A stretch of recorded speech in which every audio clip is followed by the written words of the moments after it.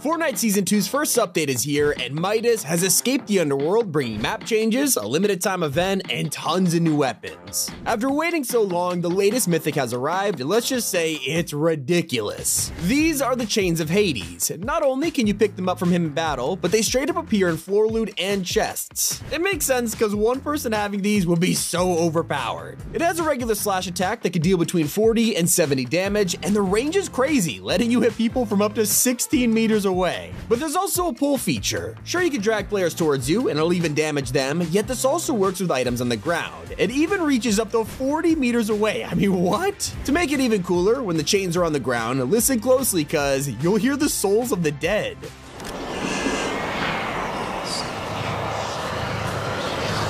From strangling people to saving them, a new item has entered the Junior series. I mean, we all know how bad the Crash Pad Juniors were, so to hear Fortnite was trying it again, it was a head scratcher. This time, it's the Shield Bubble Junior, Epic's answer to a problem that didn't exist. But I gotta admit though, this one is growing on me. It drops in stacks of 2s and you can even hold 4. Despite the fact it's now Junior size, you can still protect a reboot van, and honestly, it fits perfectly, almost feels intentional. Really glad this is in Season 2 because we are surrounded by mythics. We needed a shield that could block their power, and trust me when I tell you, it works like a charm. It can deflect lightning bolts, Hades chain, you name it, it protects you. Fun fact, people can't even shockwave you out of here, it just sticks to the bubble. So what's the catch? Well, Epic has made the duration of the bubble way shorter, but on the bright side, you can carry a ton more of them, so it kinda evens out. The true theme of today's update is all about one person though. Down in the underworld, this prison cell has been closed for most of the season, until now. Heading down here will reveal it is broken wide open, and inside the evidence of its former prisoner, Midas. There's a golden reboot card right next to the gold chains of Hades. Turns out they used the mythic to keep him tied to the wall, and thanks to the rise of Midas loading screen, we could see exactly how his escape went down. While the two guards were unshackling his hands, Midas turned them to gold before doing the same to the door. Gold is famously a soft metal and can bend very easily, allowing Midas to just push it out of the way, and now after years, he is free at last. So with Midas's return, they decided to give us some more nostalgia with the return of a classic weapon. The drum gun has been completely redesigned from the ground up, giving the Chapter 2 version a more modern feel. But I think it was perfectly fine, why would they ever do this? Well, this new design has now made the drum gun moddable for the first time ever. Yes, you can now throw Chapter 5 weapon attachments on this thing, customizing it to your every need. Wanna spray bush campers? Slap on a thermal sight. Maybe you need less recoil, throw on a muzzle brake or vertical foregrip. All of these now work with a drum gun, and you can find the weapon from blue all the way up to legendary. Also helpful to know, you'll find Midas as an NPC at the yacht POI. By landing here, he'll be roaming the top deck dressed in his new Ascendant outfit. He'll throw you some dialogue about his escape in the past couple of years, but if you interact with him, you'll get something even cooler. The chance to buy a purple drum gun. It's 300 gold though, so choose wisely, but there is also a patch-up service, and if you're truly broke, just shoot Midas. He doesn't put up much of a fight, and once he goes down, he'll drop a blue drum gun for your troubles. Midas even respawns as a ghost to constantly provide you a service, and for some reason, you could see his skeleton. Now this NPC is in a pretty important location, the yacht. He's returned back to a place he's already familiar with, starting to redecorate the place. The classic Midas statue from Chapter 2 is now in the middle, and if you're wondering why he's wearing glasses, this was the original design of Midas days before his official release. There's also plenty of gold over the yacht now, just pickaxe it and you'll be earning stacks in no time, but don't forget, Midas is only an NPC, not a boss, so how do we get in the vault? It was previously inaccessible for Season 2, and thanks to the new update, Midas has opened it. It's not totally empty, and here you'll find some chests and gold for free.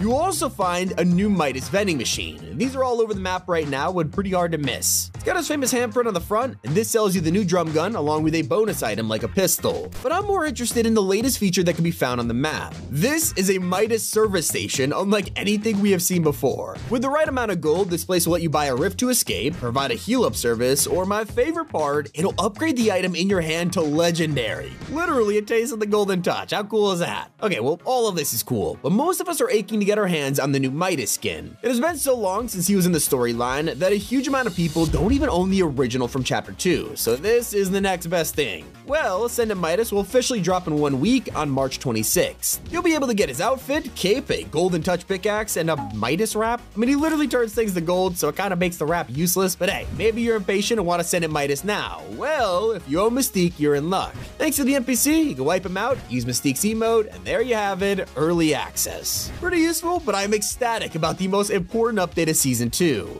Guns are finally worth picking up now that Zeus's Lightning has received a nerf. Previously, this thing could go straight through builds, damaging players inside, which meant there was basically no way to defend yourself from it other than running away. Sure, the Mythic made you an easy target, but in competitive, this thing made building useless. Well, it's now been patched and won't damage through builds, leaving the community split on being thankful or feeling the Mythic is kinda weak now. Let me know how you feel about it in the comments. Now, you might be thinking, it has been a long time since we got an LTM in Fortnite. They only seem to happen for holidays and big occasions. Well, the return of Midas is a big deal, and Fortnite has designed a new Floor's Lava event just to celebrate. You can play it right now as 4 huge volcanoes appear on the map and spew molten rock. The loot pool is entirely legendary weapons and Thunderbolt mythics as we battle to stay alive. Over time, lava will rise, flooding the entire map until there is nothing left but builds. It's honestly pretty well made, and Fortnite has given us a good reason to check it out. Yes, with this LTM, you can complete new challenges for free rewards. By doing the Battle Royale side of things, you'll have the chance to earn the Queen and Gold glider that is literally a painting of marigold. How sweet is that? There's also the Rose of Avaris back bling, and this one has a secret meaning. In the original Greek myth of King Midas, he slowly realizes his touch is a curse when he turns a flower to gold, removing its smell.